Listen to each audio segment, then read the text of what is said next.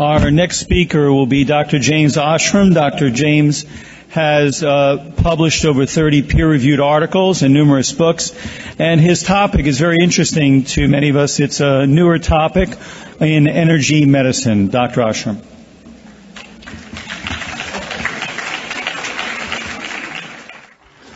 Thank you.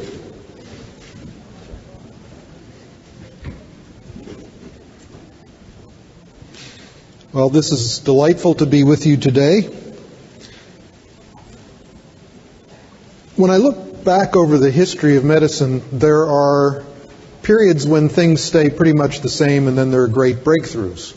The germ theory of disease. It's amazing to think that at the time of the Civil War, the physicians didn't know what infection was.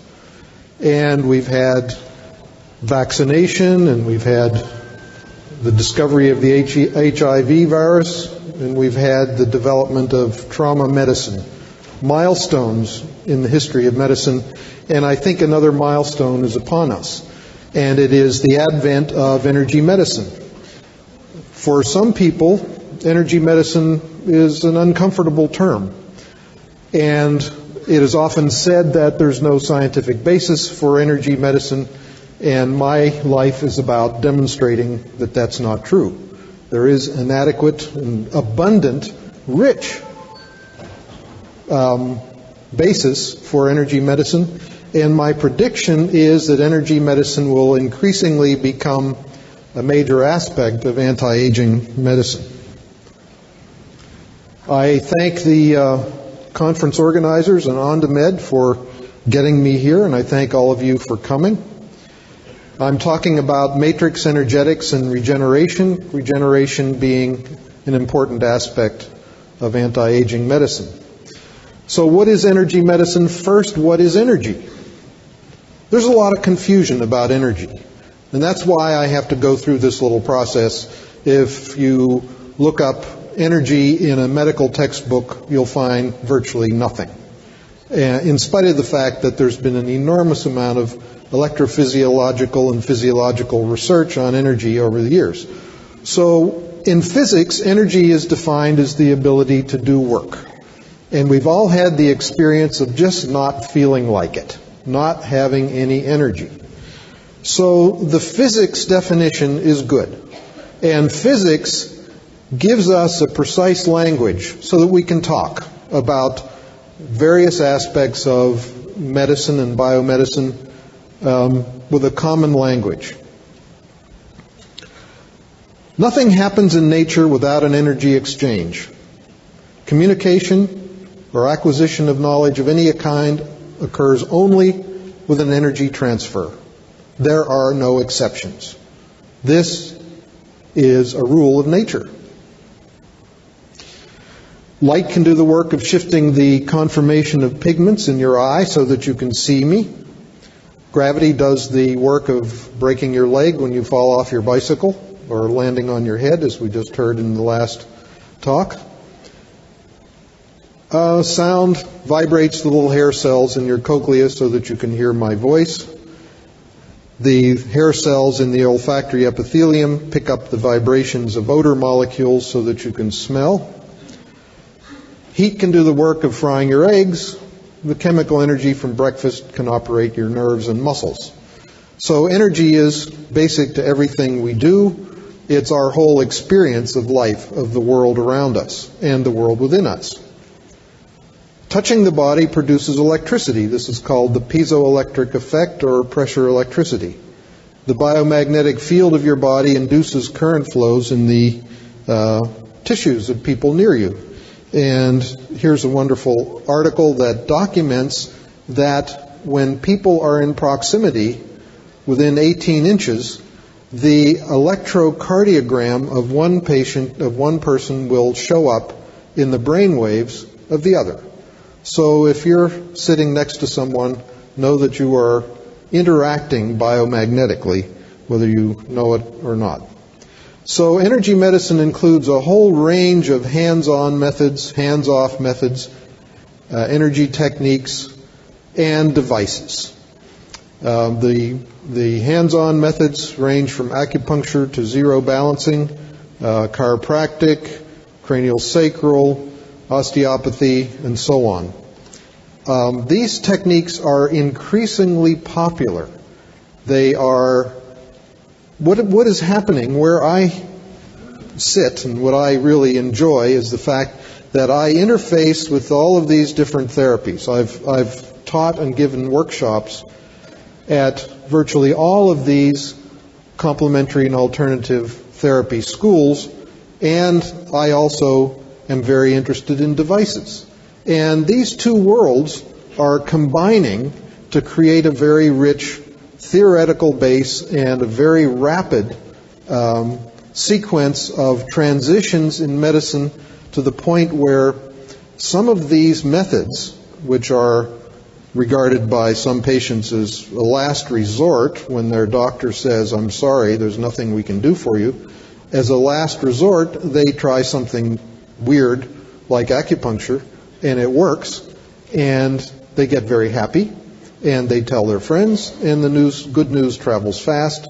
And now I think there are something like 1,800 medical doctors who have joined the American Academy of Medical Acupuncture and learned acupuncture, and some of you are probably in that category. So there's this very interesting interplay between the hands-on people who are very attuned to touch and what's happening in their patients, and what happens when a device is brought along that they can use for their patients that they're having trouble with. And those are the most interesting patients. Those are the ones that the future of medicine depends on. So we can define energy medicine. It's the diagnostic and therapeutic use of energy. And these are ordinary energies. There's nothing mythical here. Heat, light, sound, gravity, pressure, vibration, electricity, magnetism, chemical energy, electromagnetism. The basic forces that surround and interpenetrate us.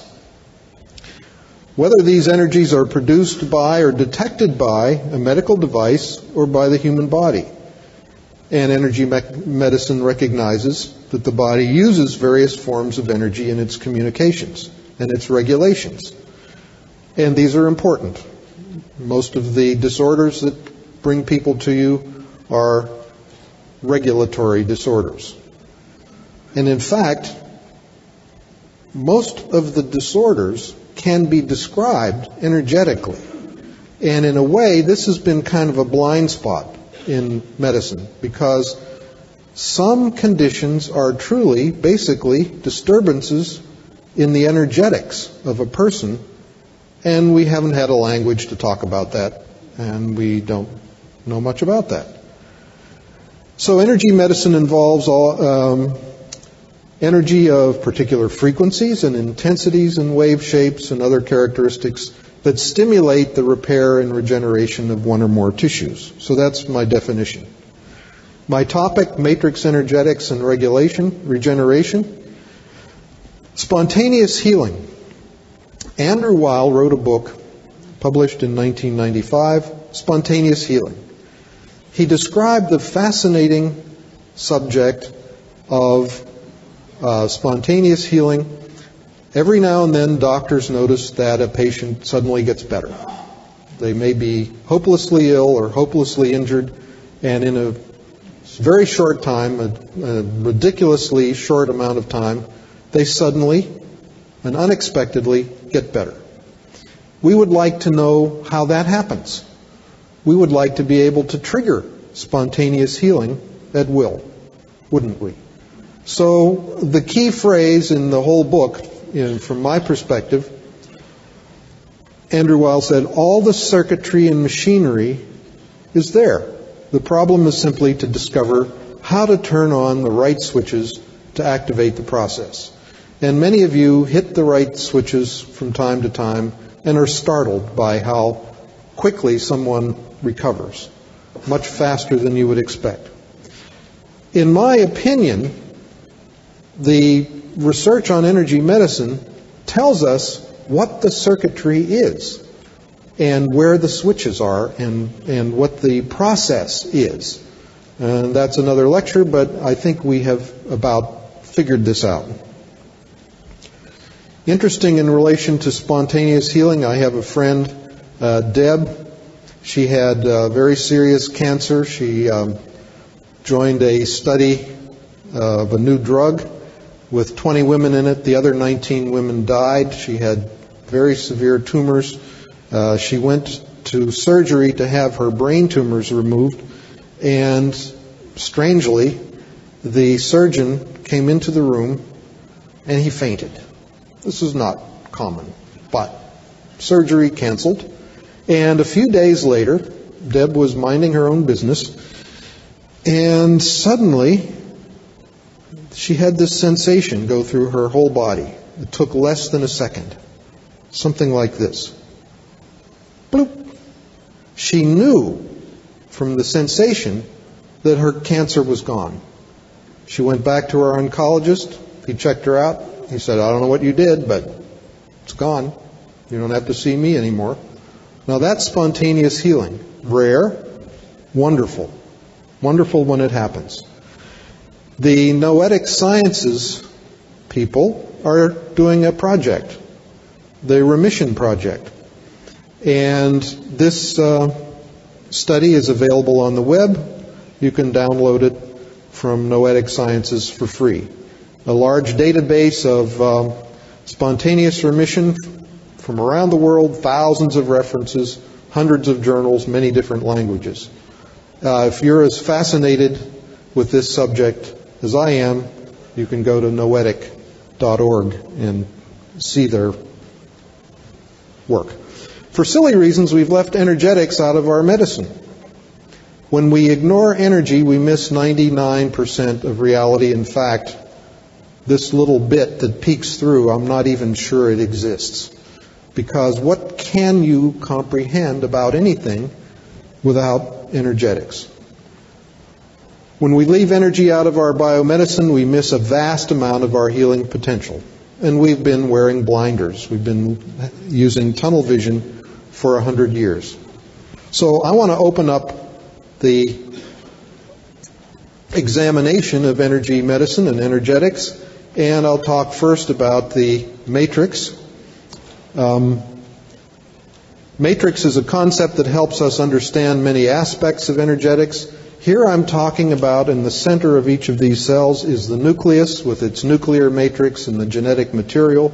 The nuclear matrix is surrounded by the cytoskeleton, which is encompassed by the cell membrane.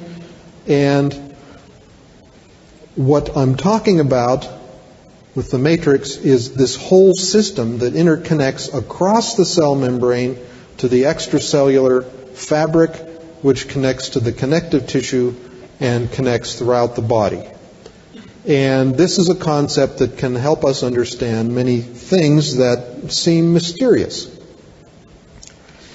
It gives us a conceptual substrate for communication. There's another kind of communication going on in the body. It's not the nervous system. It's an older system than the nervous system. It goes back much further in evolution. The nervous system is actually made of this matrix. It's embedded in this matrix. And this matrix has the ability to communicate. We catch glimpses of this from time to time when strange things happen. And it is the basis for a lot of energy medicine. It gives us a precise science for the controversial term holistic. The problem with the term holistic, I think, is that it forces us to think in a multidisciplinary fashion. And we have our favorite disciplines, and we don't want to do that. So to look at holistic aspects of functioning, we really have to take the blinders off and look around at all the ways that different systems interact with each other. Matrix helps us understand the diagnostic and treatment capabilities of energy medicine, hands-on and devices, such as the OnDoMed and many others. Why have we missed this perspective? Why is this not part of our regular medicine?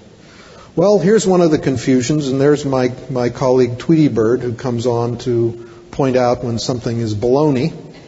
And This image of the cell as a bag full of solution with some stuff floating around it, and then in the upper left is the extracellular matrix and connective tissue off somewhere else, this is wrong.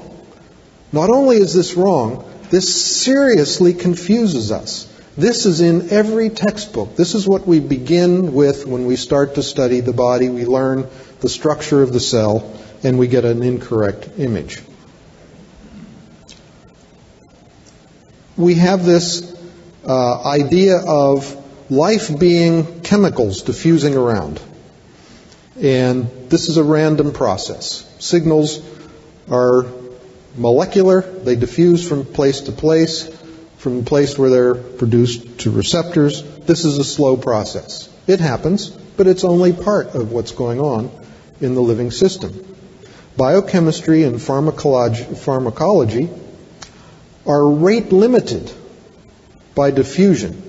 Diffusion, random walks of molecules. So this cell, which is represented as a bag full of solution, in every textbook is inaccurate, and it keeps us confused. Here's a model of a cell in a book. I can get $25 off in shipping and handling if I buy this book on the cell, new book on the cell. Why would I buy this book when it has a totally inaccurate and confusing picture of the cell? It's wrong. Here's what's going on. Here is an example of a metabolic pathway we're all familiar with, glycolysis. All the cells in your bodies are doing glycolysis right now, converting glucose to pyruvate through a series of steps. And the bag model, which is what we learn in biochemistry, is diffusion-based. It's a random walk through the cell. The glucose molecule comes into the cell, and I call it the drunken sailor model. It staggers around looking for the first enzyme so it can get converted from glucose to glucose 6-phosphate. So here it is. I made this up so that you can see the story. Here's glycolysis. Here comes glucose into the cell. It's diffusing. It hits enzyme 1. It gets phosphorylated, and it keeps on going from place to place, randomly bumping around until it reaches enzyme 2, and so on, and so on, and so on. If this were the way metabolism worked, it would take 10,000 years for you to digest your breakfast. This is obviously impossible and is not the way it is. Now, where are we? Have we gotten to 10 yet?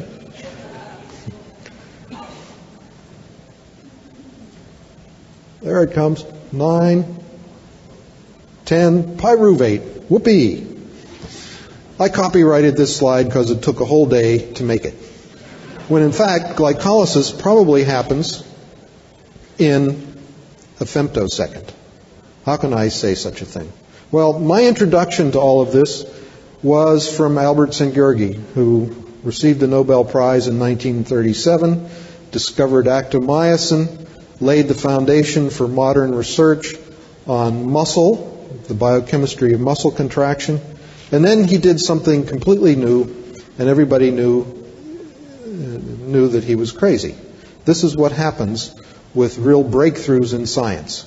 The real peculiar thing in science is that science depends on new ideas, and scientists hate new ideas. It's amazing. It happens all the time. And he was on the right track with electronic biology, but this was not recognized until very recently. He said this: life is too rapid and subtle to be explained by slow-moving chemical reactions and nerve impulses. So chemical reactions and nerve impulses happen, but there are other things going on that are much faster. The proteins, he said, are the stage upon which the drama of life unfolds. And the actors can be none other than small and highly mobile units such as electrons and protons. They can move very rapidly. For example, there are free electrons in the body. They come from the double bonds in the protein backbone. These are delocalized electrons that can move about in the fabric of the body. This is a communication system. So here's a more realistic view of metabolism and cell structure.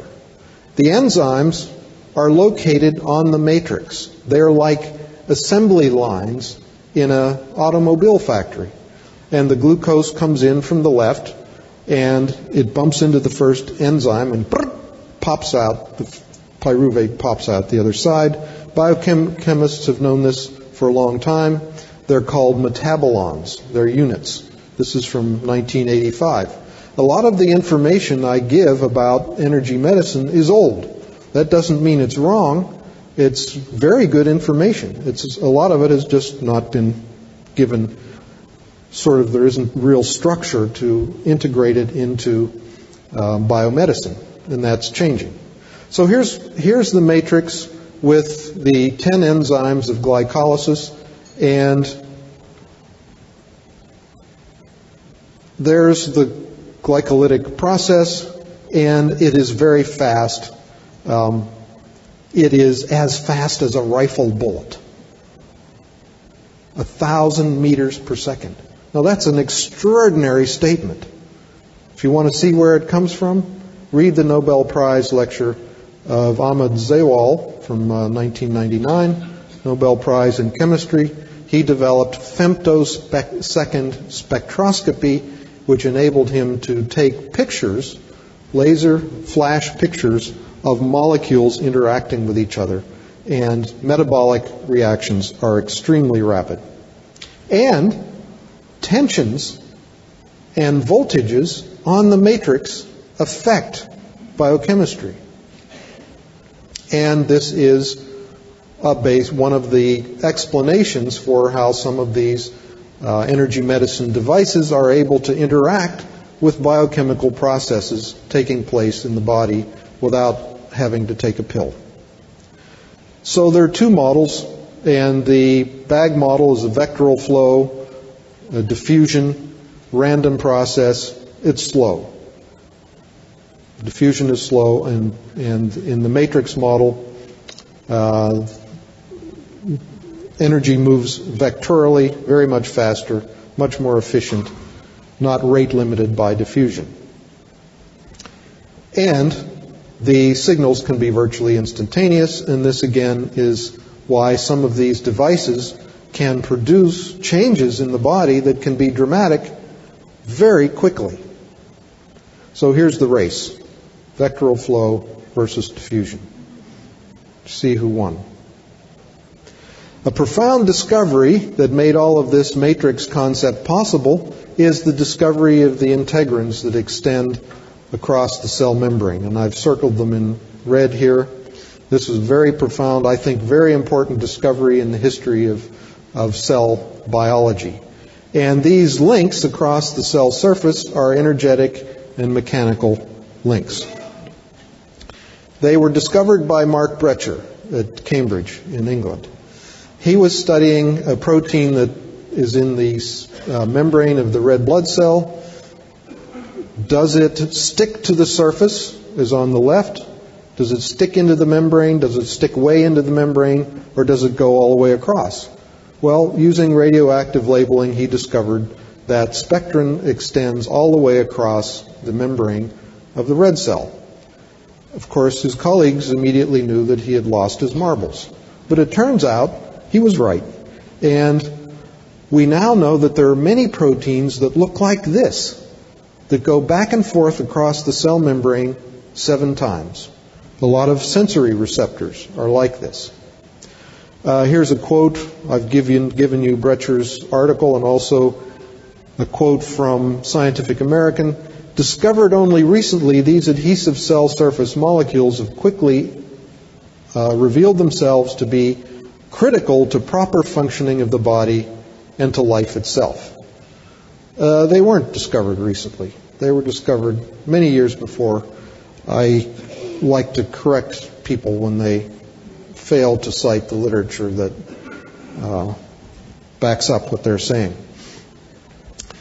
The integrins link the cellular matrix and the nuclear matrix with the extracellular matrix and all of the connective tissues, tendon, ligament, fascia, cartilage, bone, the fibrous system in bone, the superficial fascia. When you interrogate the matrix, you can interrogate the entire organism, including all of the tissues, all of the cells, and the genetic material. When you energize the matrix, you can influence the entire organism, including all of the tissues, cells, and the genetic material. And energy medicine devices are being developed. A whole group of these devices are being developed that can, in a very short time, do a very sophisticated interrogation of the matrix and determine where imbalances are and correct them. And these devices, such as the OnDomed, are thrilling to the patient and to the practitioner who uses them. They are dealing with situations that in the past have been very problematic. All of the organs and all the parts of the body are included in the matrix. The little blue cells are what I call the pericells. Peri means around. The cells around the gut, the cells around the nerves, the cells around the muscles and the bones, the periosteum, the cells around the muscles, and the cells of the skin. These are the cells that have to coordinate their activities if regeneration is going to occur. If you have a complicated injury or wound involving many different cell types, these are the cells that do the regeneration, the repair, replacement, and they have to talk to each other.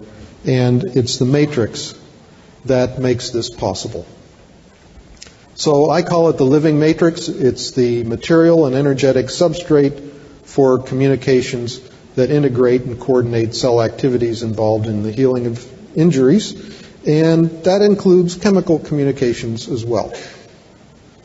And the modern technologies are able to facilitate this communication by opening up the matrix communication.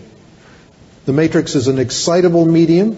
When a signal is generated in one part, it moves from place to place, from cell to cell, and from cell into the connective tissue extracellular matrix. So cells are generating signals that travel through the body, and they're listening to signals generated elsewhere. It's a medium for cell migrations. Its quality determines how well cells can migrate. And here are cells moving along the matrix.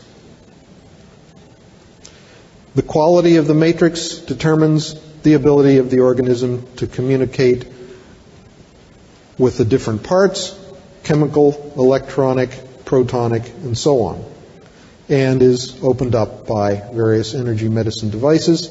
The matrix can get clogged with toxins, and this inhibits communication. Drugs, lotions, solvents, pesticides, viral fragments, mercury from fillings, detergents, other household chemicals, all of these, it's like you can have a buildup of these things and you're okay and you feel fine. It's like filling the bucket. And when the bucket is full, problems begin. And these devices can help with the detoxification problem. I got a little ahead of myself there. Toxins are mechanically trapped in the matrix. They can bind to charges. The matrix is predominantly negatively charged, so positively charged molecules will get stuck to charges, and then there's hydrophobic and hydrophilic binding. And the matrix, the gel part of the matrix, is a polymer. And toxins can get trapped in the polymer. I'll give you an example that will make you remember what a polymer is. Polymer composed of many things. Think of politics. Poly, many. Ticks, blood-sucking bugs. Politics. So the matrix is a polymer. We get politics in here, don't we? last talk did. So very tiny. The situation is that very tiny electrical or magnetic or thermal effects can cause the matrix to fall apart. The polymers depolymerize into their constituent monomers, and the toxins are released. And within a few minutes, the whole network repolymerizes and is now open and free of toxins. And this can happen with a subtle input of energy, such as is provided in an energy medicine device such as the OnDemed. So here are my toxins getting released. Opening up communication. What is the matrix made of? Specific molecules that have been very carefully studied: collagen, the hyaluron ends, the cytoskeletal elements, microtubules, microfilaments, microtrabeculae, actin, myosin, the nucleus, its fabric, the DNA and the histones, and the connectors, the integrins that go across the cell surface. Collagen actually forms crystalline arrangements in the body. Actually, it's a liquid crystal. This is fascinating from the biophysics perspective. Collagen is the most abundant protein in the world. It's the basic building block of all animals. It's a triple helix, as shown on the left. It's a semiconductor. This is what Dr. St. Georgi figured out a long time ago. And until recently, his discovery was ignored by science in general. So the living matrix system that extends throughout the body is a semiconducting electronic network. A lot of the remarkable things that happen in energy medicine is because it's one energetic circuit speaking to another. That is, the human hand speaking to the tissues, as in the hands-on therapies, or as in the devices that interact with the body energetically.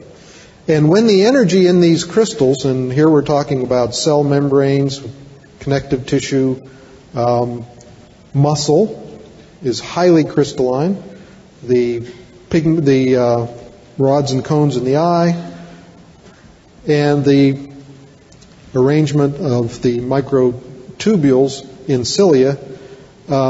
In all of these systems, Froelich has described how when the energy level reaches a certain point, they begin to vibrate coherently. And this is an extremely interesting aspect of energetics and energy medicine.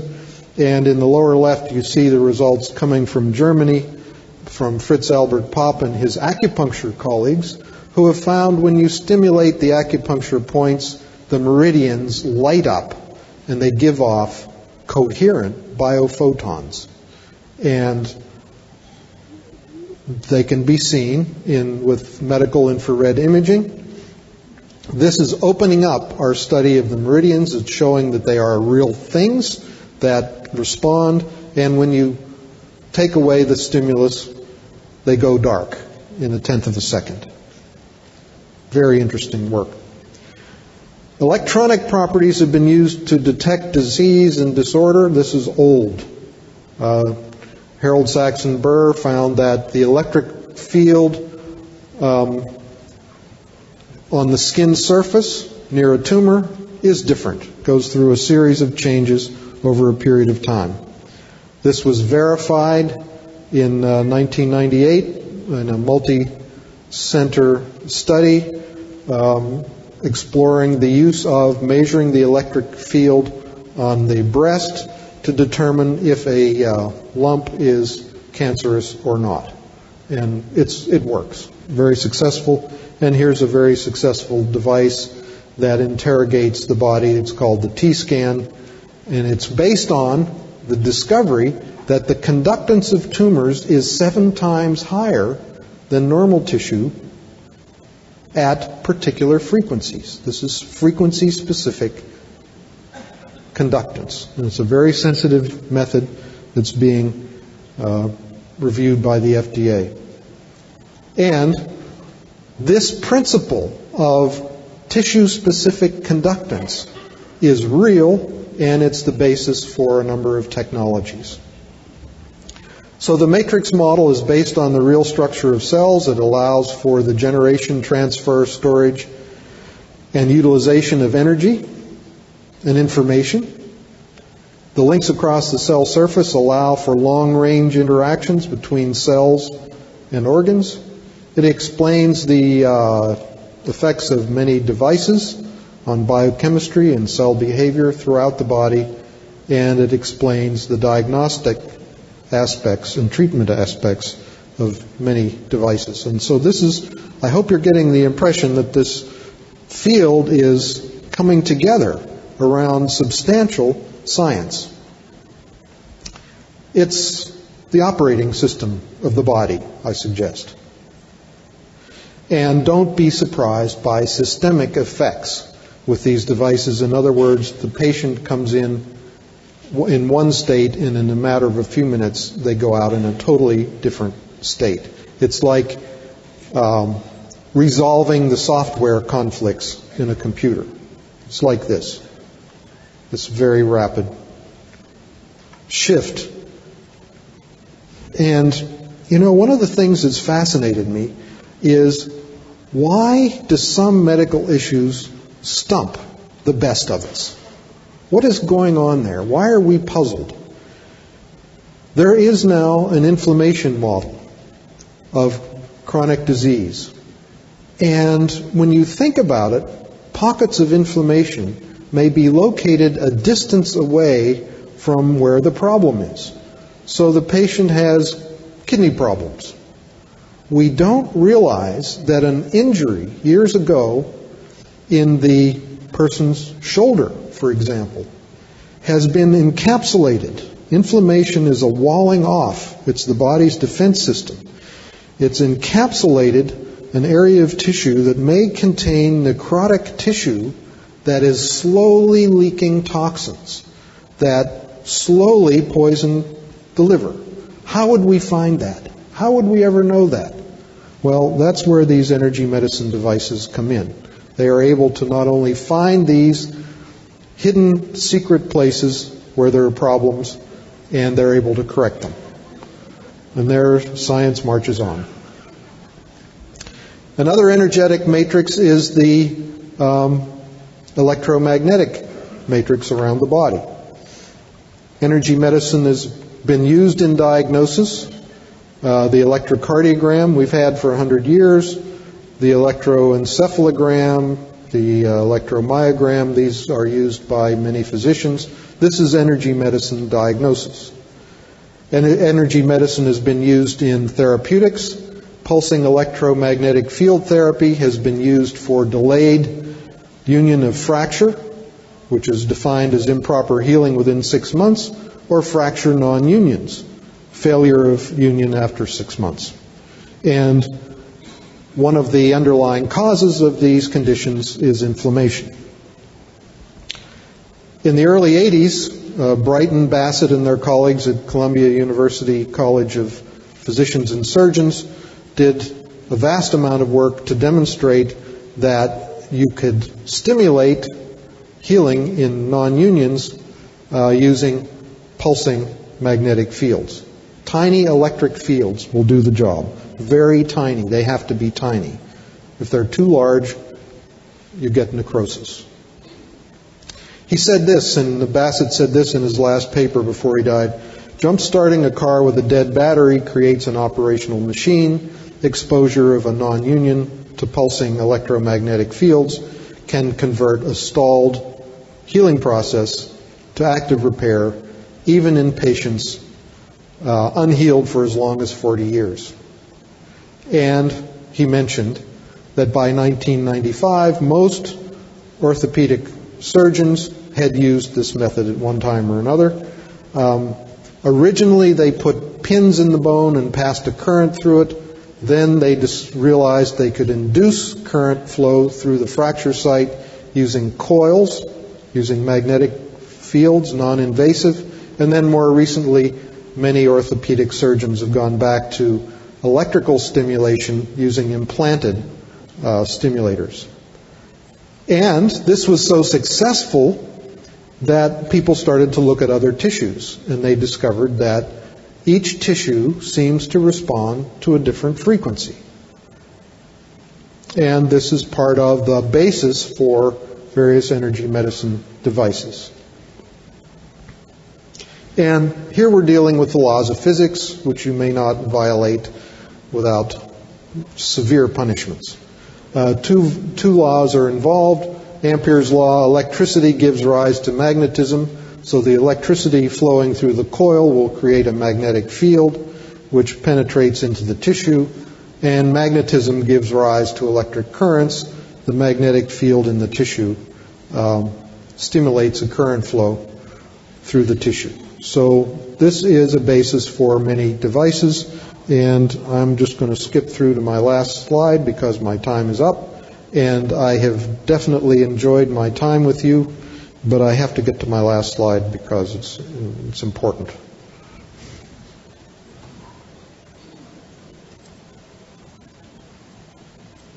Then the last bit is about the inflammation model, and the inflammation model is an energetic model. And I like this quote, which I'm getting to rapidly.